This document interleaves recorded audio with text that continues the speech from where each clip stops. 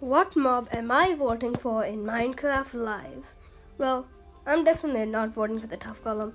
It's basically the Walmart copper golem. Let's be honest, the rascal is probably the most useful, but like Camman18 said, it's really useless in late game, and you'd probably have enough iron for a new one. And the enchants are probably trash, because why would Mojang give efficiency 3 all around? So what I'm voting for is a sniffer.